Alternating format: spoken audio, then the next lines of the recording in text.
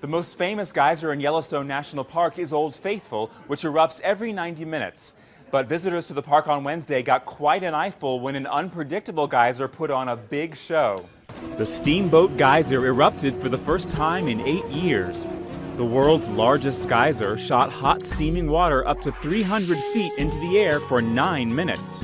No one can predict when Steamboat will come to life. In the past, it's gone up to 50 years without a major event. Yet in 1964, it erupted a record 29 times.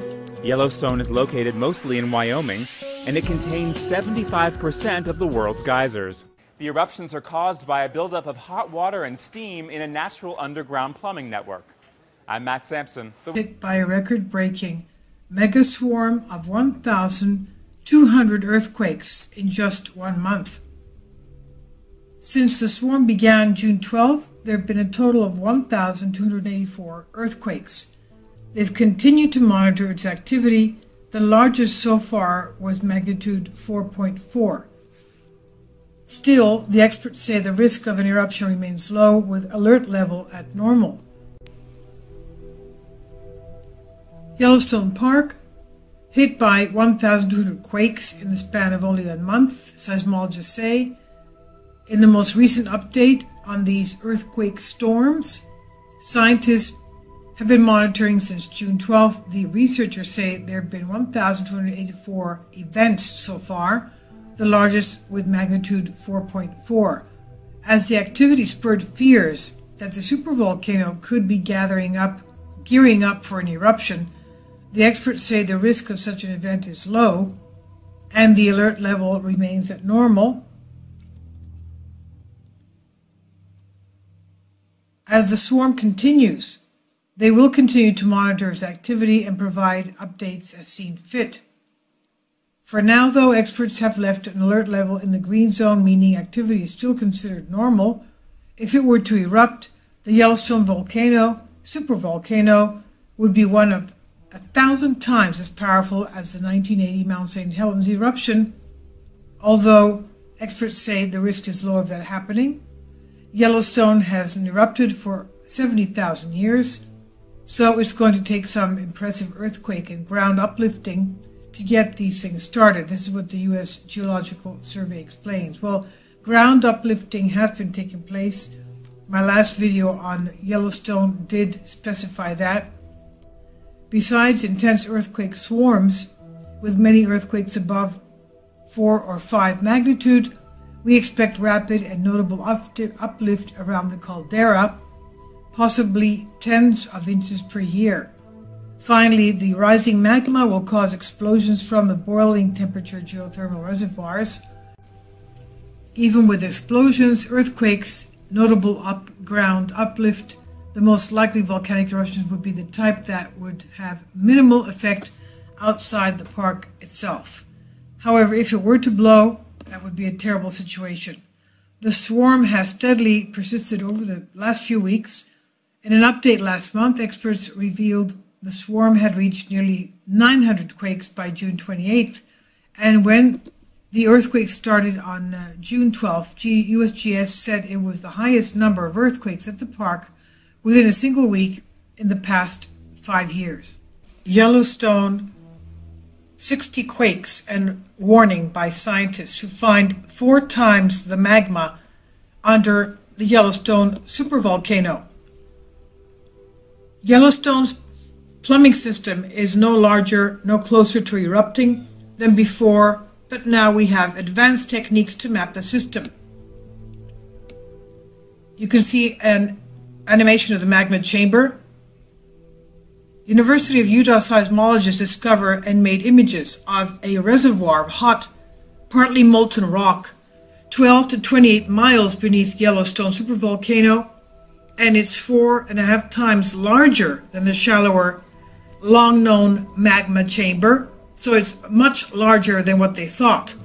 The hot rock in the newly discovered deeper magma reservoir would fill the 1,000 cubic mile Grand Canyon 11 times, more than 11 times, 11.2 times, while the previously known magma chamber would fill the Grand Canyon 2.5 times. You can see that it's over 4 times what they thought the size of it would be.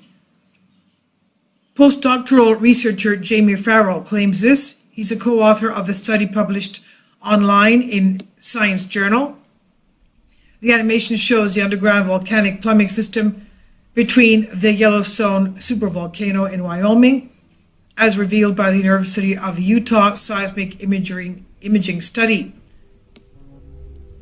He says, for the first time, we have the continuous volcanic plumbing system under Yellowstone. This is what first author Xinghua Huang declares, also a postdoctorate researcher in geology and geophysics.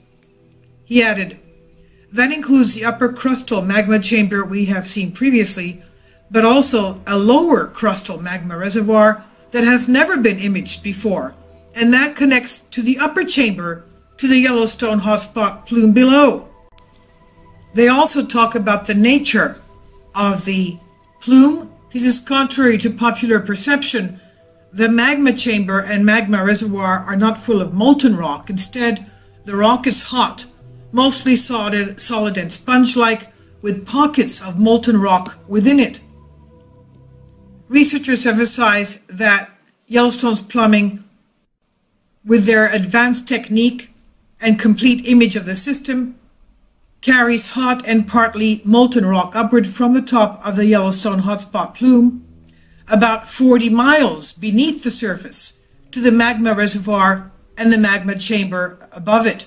Farrell says the magma chamber and reservoir are not getting any bigger than we have seen. It's just that we can see them better now with this new technique. Fan Chi Lin, who is a study co-author, assistant professor of geology and geophysics, says it gives us a better understanding the Yellowstone magmatic system. We can now use the new models to better estimate potential seismic and volcanic hazards. The study focused on Earth's crust, showing the previous known magma chamber about 3 to 9 miles beneath the surface, and reveals the previously unknown magma chamber, a depth of 12 to 28 miles beneath the surface. Beneath that is the Yellowstone hotspot plume, which brings hot rock up from deep within the Earth's mantle. Now here you have one of the older images of Yellowstone. You can see how huge it is compared to Mount St. Helens. And of course we have many other Yellowstone chambers in the area. This is the huge supervolcano that they're expecting to erupt. They say that there is a 10% chance that this will erupt in the very near future. 60 earthquakes struck Yellowstone in the past 2 days, and scientists warn that the supervolcano may blow. The unusual large number of powerful earthquakes that struck Yellowstone in 2 days caused scientists to fear that the supervolcano is about to erupt.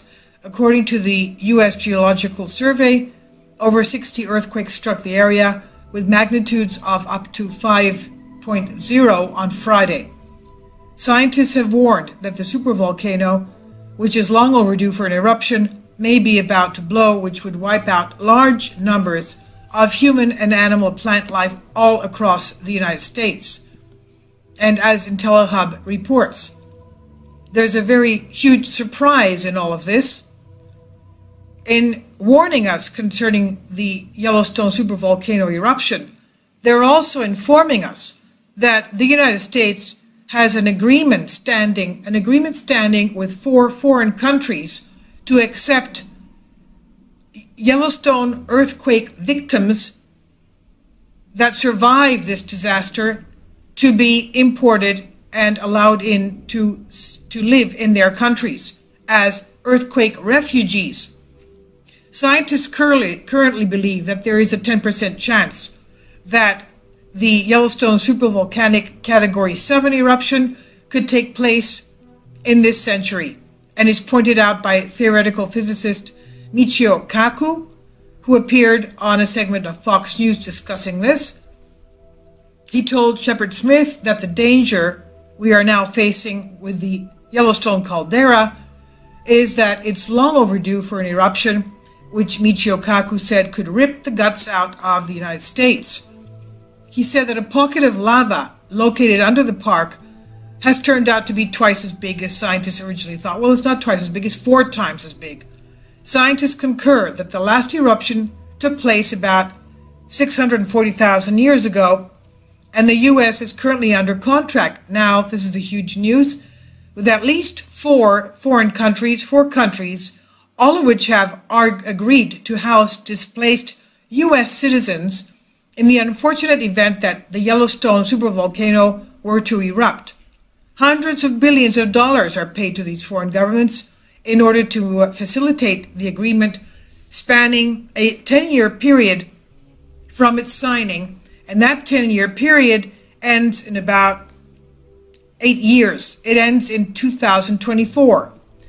An excerpt from the article of April 24, 2014 entitled "Report: Brazil, Argentina, and Australia signed contracts worth hundreds of billions of dollars to house displaced U.S. populace when Yellowstone supervolcano erupts." And this is how it reads. The U.S. plan for relocation was formulated after a recent scientific analysis of the park revealed that Yellowstone's supervolcano has a potential to violently erupt within the next 10 years. 10 years, as noted by others, including the famous astrophysicist, as we said, Michio Kaku. In fact, Prague, a Pakistani publication, recently reported this, quote, "It may take up to 10 years for pressure in the magma chamber of the supervolcano to build," according to Dr. Jean-Philippe Perilla of the National Center for Scientific Research in Grenoble, France. He says, "It is the difference in density between the molten magma in the Yellowstone caldera and the surrounding rock big enough for the magma from the chamber to the surface to increase. The effect is the same as the extra buoyancy of a soccer ball underwater filled with air, after which it rises to the surface because the surrounding water.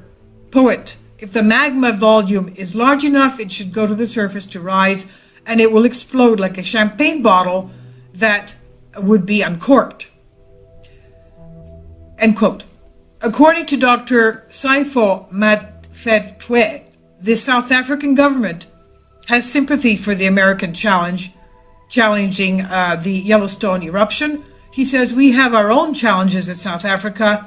There are 200 million white people in America, and if too many of these white people enter South Africa, flying from the disasters of the Yellowstone caldera eruption, it will be a big problem for South Africa. Even though there is enough housing and infrastructure available in South Africa, it will destabilize South Africa and may even bring back apartheid.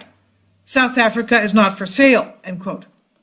So Dr. Saifo Matfetwe is talking about the racial problems that will arise because South Africa will no longer be a majority of black Africans, but whites, Caucasians coming in, flooding in from the Yellowstone disaster. However, according to the report, Brazil, Argentina, and Australia jumped on the bandwagon, accepting the request from Washington to accept Yellowstone eruption refugees. The calm before the storm started a few weeks back when researchers noticed a downtick in seismic activity just before Friday's swarm struck.